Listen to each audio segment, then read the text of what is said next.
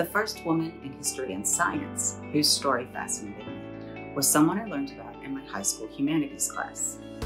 Hypatia lived in Alexandria, Egypt, toward the end of the Roman Empire, and was a noted philosopher, mathematician, and astronomer.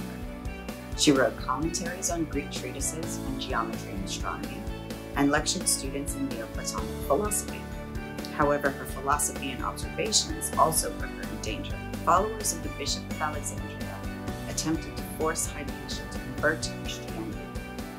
When she refused, they murdered her. Her achievements and death fascinated historians who have tried to piece together the details of her life. Some have even called her the first martyr of science, and have proposed that March 20th, or the date of the vernal equinox, should be the day to commemorate